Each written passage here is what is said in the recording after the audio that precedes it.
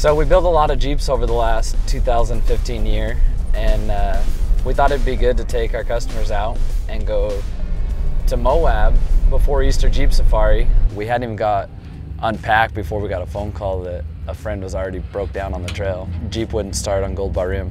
So we went and grabbed a spare battery, grabbed tools, grabbed almost everything you think of, you know. Of course, we did a V8 conversion on this Jeep, so it's not just your normal, you need a 10 millimeter, you needed a 3/8 ratchet, and you know, all these different things to get there. When we open his doors, electric step comes down, he's got battery power, lights are on, no start. So we lift the hood, pull the fuse, you know, start checking.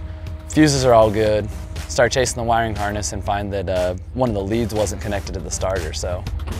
Actually, let me touch this wire and try and start it. Yep. We touched it, fired it up, fixed it within 10 minutes, and we were ready to go. You're the man.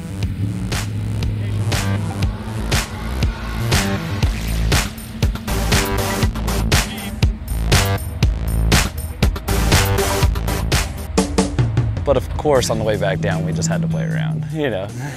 We're there, you're in Moab, you know, it's night run, let's go have some fun.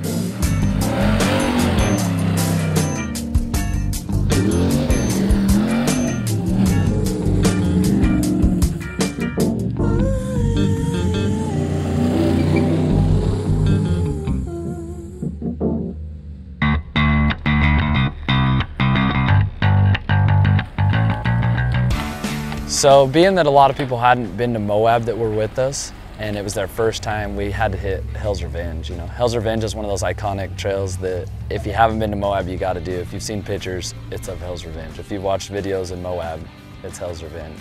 So we thought it'd be a good one to start our day off with a big group, you know, and the first morning takes a little bit to get everyone going by the time you get aired down and all that, but it turned into an outstanding day. The weather was perfect.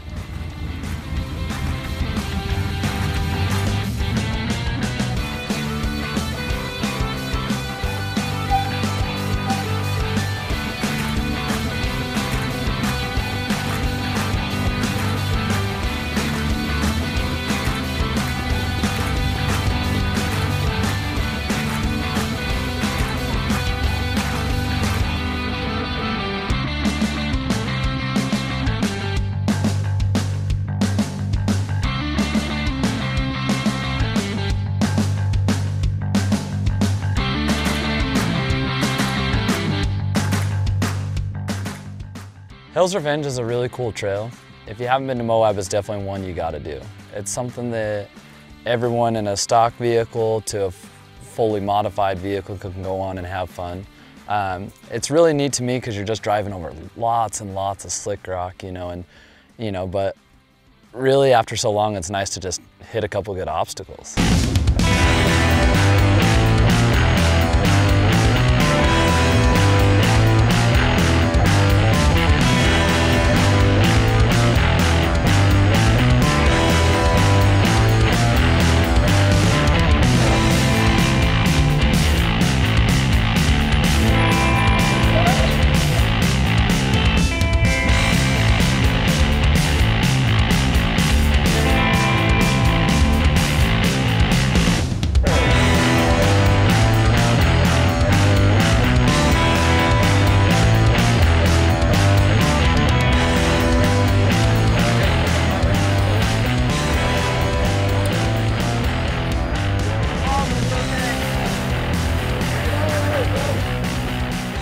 There's a spot called Escalator. It looks like it really wouldn't be that bad, but if you've been there, you've watched every four-door JK hit the right rear corner or the fender, or you see Jeeps tip over in there. There's that fine line of keeping your tire on the wall or being down in the hole.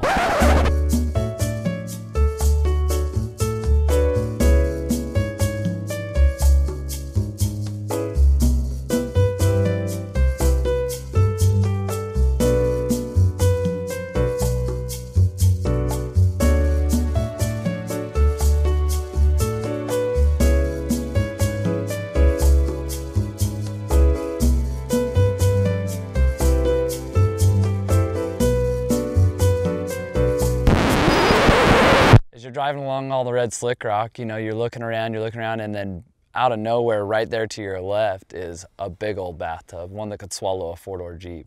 We had to try it.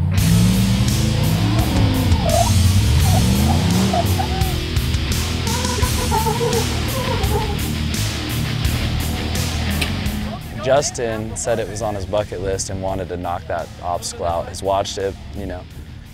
Takes his T-tops off so he can see as he drops down in. He's watching me, he's just right on the line, just perfect, smooth. Gets up to it. He's so excited, forgets to turn on his lockers. And climbs right out of it.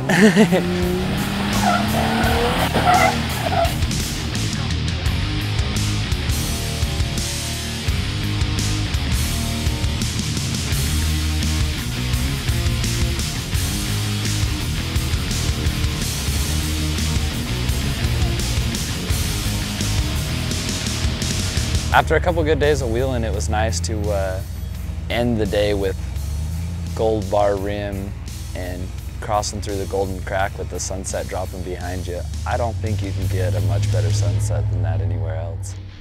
When you get a lot of people together that are all for one thing or really easygoing and happy people, it's really hard not to have a good time.